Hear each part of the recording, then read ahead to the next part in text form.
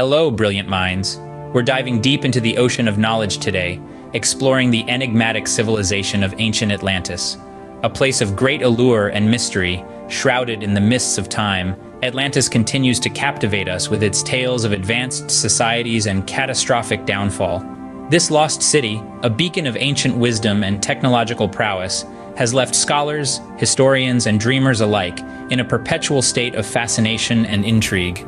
So, buckle up as we embark on this thrilling journey through time and myth. Our tale begins in ancient Greece with the revered philosopher Plato. A towering figure in the world of philosophy, Plato's works have shaped our understanding of a multitude of topics, including the mystical city of Atlantis.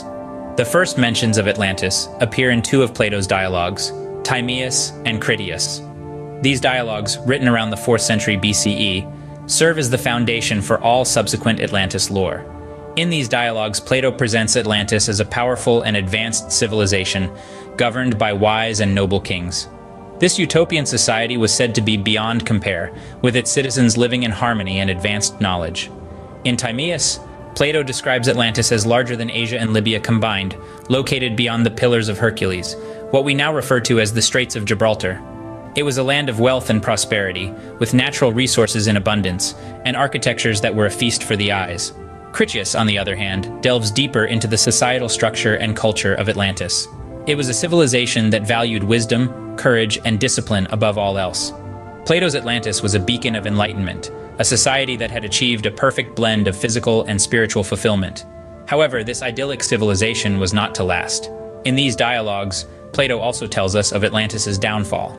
The Atlanteans, despite their wisdom and progress, fell out of favor with the gods. Over time, they became greedy and power-hungry, straying from the path of virtue. This angered the gods and led to Atlantis's destruction. As Plato puts it, in a single day and night of misfortune, the island of Atlantis disappeared into the depths of the sea, leaving no trace of its existence. The prosperous and advanced civilization was swallowed by the ocean, erased from the face of the earth. Thus, Atlantis, in Plato's vision, was a paradox of perfection and punishment, a society that reached the pinnacle of progress, only to be wiped out due to its own hubris. And so, the tale of Atlantis serves as a cautionary tale, a reminder of the volatile balance between progress and virtue. From the pages of Plato's dialogues, Atlantis sailed into the minds and hearts of thinkers throughout history. As we journey through the corridors of time, it's evident that the perception of Atlantis has been as fluid as the ocean it supposedly sank into. The Renaissance period, known for its rebirth of classical ideas and wisdom, saw Atlantis as a utopian society, a beacon of perfection lost to the ages. Scholars and dreamers alike envisioned it as a place where art, philosophy, and science thrived in harmony. But as we moved into the Age of Enlightenment, a time marked by reason and intellectual exchange, the image of Atlantis began to shift. It transformed from an ideal society into a symbol of hubris, a civilization that fell because of its arrogance and disregard for nature's laws.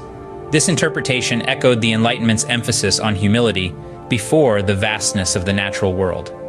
In the 19th century, the dawn of archaeological discoveries sparked new interest and theories about Atlantis. Some proposed it was the cradle of all civilizations, while others suggested it was an advanced society with technologies beyond our comprehension. The idea of Atlantis stirred both wonder and controversy, inspiring heated debates among scholars and enthusiasts alike. Now, in the modern era, Atlantis holds a mirror to our hopes and fears. It prompts us to question the limits of human achievement and the consequences of our actions. It serves as a warning, a reminder of the potential downfall that comes with unchecked ambition. At the same time, it represents an aspiration, a longing for a lost golden age that we might strive to reclaim. And so, Atlantis continues to morph, shaped by the ebb and flow of our collective consciousness. Each era adds new layers to its legend, painting a rich tapestry of interpretations and speculations. It's a testament to the power of stories and their ability to endure, to inspire, and to provoke thought. The Atlantis of our imagination has evolved, yet its core allure remains unchanged. Its story, no matter how it's retold, continues to captivate us, inviting us to explore the depths of our curiosity, our ambition, and our humanity. The specter of Atlantis has not just haunted the realms of philosophy and literature, but has also intrigued the scientific community. The enigma of Atlantis has inspired various scientific theories, each trying to explain its existence and eventual disappearance. Some scientists surmise that Atlantis was a real continent that sank into the ocean. This theory is based on the idea that a catastrophic event such as a tsunami or earthquake caused the landmass to submerge. It's a thrilling notion, isn't it? An entire civilization swallowed by the sea, leaving no trace behind. On the other hand, some scientists believe that Atlantis may have been a metaphorical construct. They suggest that the tales of Atlantis were allegories invented by Plato to illustrate his philosophical ideas. In this view, Atlantis represents an ideal society that fell into decadence and was ultimately punished by the gods. The scientific community has also explored more grounded theories. Some propose that Atlantis was an actual ancient civilization, but not on a lost continent. Instead, they suggest that it was located on existing landmasses such as the Greek island of Santorini, or in the Mediterranean region. These theories often point to similarities between the architectural and cultural aspects of these regions and the descriptions of Atlantis by ancient authors. However, none of these theories have been universally accepted. The lack of concrete archaeological evidence makes it difficult to substantiate any of them. This has led to ongoing debates within the scientific community. Some argue for a more literal interpretation of the Atlantis story, others advocate for a metaphorical one, and still others propose a mix of both. Despite the lack of consensus, the quest to unravel the mystery of Atlantis continues to captivate scientists. It is a testament to the human spirit of inquiry and our desire to understand the past, no matter how elusive it may be. Thus, the scientific quest for Atlantis is a captivating saga of conjectures and controversies. From scholarly debates to silver screens, Atlantis has permeated our popular culture in a myriad of ways. This legendary civilization, submerged beneath the waves, has sparked imaginations for centuries, painting a vivid picture of an advanced utopian society lost to time and the sea. Hollywood, the Dream Factory, has been instrumental in shaping our vision of Atlantis. From silent films of the early 20th century to the high-tech blockbusters of today, Atlantis has been depicted as everything from an idyllic paradise to a dystopian nightmare. Each interpretation, while different, captures the allure and mystery that surrounds the lost city. In literature, Atlantis has served as the backdrop for countless novels and short stories.